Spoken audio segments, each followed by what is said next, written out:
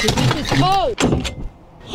Bike and my sewer tote. We have had a sewer tote attached to the bike rack of our RV for 4 years. I treated myself to a brand new Kuat transfer to bike rack for my brand new RV. The problem was there wasn't room for my sewer tote with the new bike rack. A lot of people use their RV ladder and hook on the sewer tote. The problem is it's too heavy to lift high enough to get over my taillights, and the weight can destroy an RV ladder over time, and it would block the back window. I came with a solution using a hitch extension from Harbor Freight Tools and a rack for sewer totes that I got from Amazon. I just bolt the rack to the foot plate on the extension, then I added a 2x6 board to protect the bottom of the tote. Lots of room for the bikes and sewer totes, and easy to take them on and off. Now I don't have to choose between my sewer tote or my bikes. I can go camping with both. Click on our channel link to our Amazon store to make this your solution.